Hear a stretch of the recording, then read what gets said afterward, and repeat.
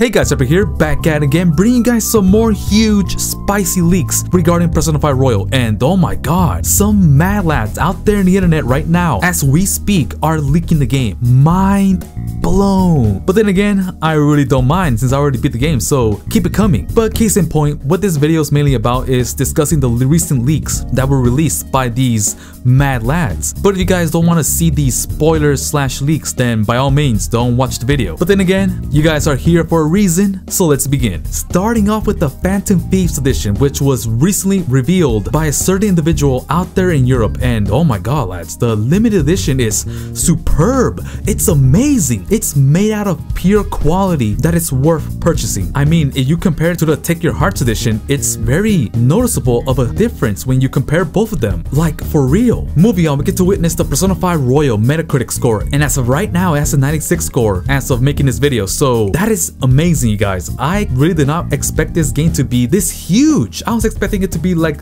in the same level as the original Persona 5. It must be the beauty of the best girl in Persona 5 Royal, Kasumi Yoshizawa, who is captivating the reviewers. But overall, decent score. I am glad that the game is having such amazing scores because this game is Kasumi's game. We must respect the bae and give her an amazing score. Just saying. But now we are moving on to those quote-unquote leaks, aka spoilers. So if you guys don't want to experience these spoilers, you can leave the video. So yeah, just giving you guys a fair warning. Anyway, Tei Takemi's voice for the English dub has been changed. Mind blown. But then again, I really did not play that much of the dub version, so I don't really care. But at the same time, I compared both voices, and in my opinion, the newest voice actor for Tei Takemi is miles better than the original. Just saying, you guys. But then again, some of you guys probably prefer the original, so more power to you. But in my opinion, once again, Tei Takemi's new voice is sugoi. But my god,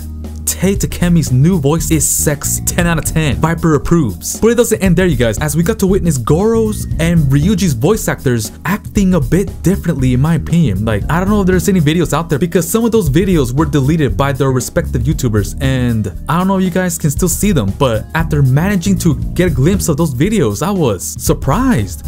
Goro, why is this mad lad so psychotic out of nowhere? Like, he changed his tone of voice. Same goes for Ryuji. Like, what happened, Ryuji? I thought you were the best, bro. What is this blasphemy? I was expecting his original voice, but then again, it is what it is. I just felt like giving you guys my overreactive output regarding the situation. And lastly, the final change revolves around Morgana, aka Human Morgana. I don't know why, but Atlas USA, aka Atlas West, decided to change his voice to resemble the Persona character Theo, aka Persona 3 Portable, and it kind of sounds like him. But as I did more research, I, for some reason, never realized that the same voice actor who voices Theo also voices Kirito from SAO. Mind blown once again. Atlas West, are you guys trying to destroy the integrity of Human Morgana? You fools! But then again, I really don't mind Morgana, and Kirito is Kirito. I really have nothing against him. And yeah, you guys, that pretty much wraps up this video regarding the huge leaks for Persona 5 Royal. So let me know in the comments below if you guys are even more excited for the game, because we only have 13 days. 13 days and the game gets released.